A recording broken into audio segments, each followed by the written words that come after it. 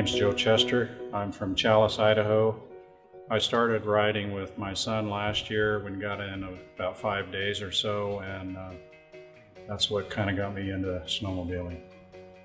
What I really liked about Amber's class, what I was looking for was something that would give me a foundation, because I've had experiences before where I've gone out and tried to participate in some kind of an activity just on my own.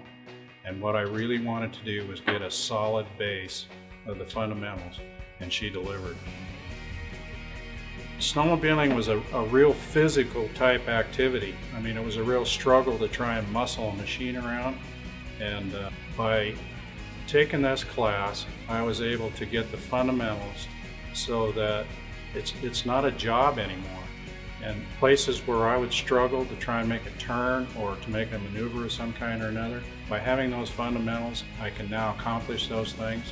And what it does is it frees you up so that you're not paying attention to those problems anymore. You know how to deal with them. It just makes riding so much more fun.